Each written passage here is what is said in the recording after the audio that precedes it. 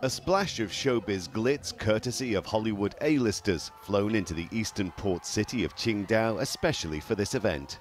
The launch of the city's Oriental movie metropolis, touted as the single biggest investment in the history of the movie and TV industry. I'm very happy that Wanda chose the city of Qingdao. The city is very beautiful.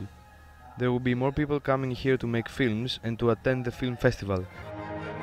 The man behind the project is China's richest tycoon, Wang Jianlin, whose conglomerate completed a $2.5 billion buyout of America's AMC cinema chain.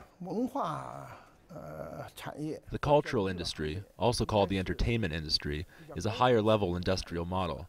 In the West, its development has slowed down, but in China, it's a sunrise industry that's just starting.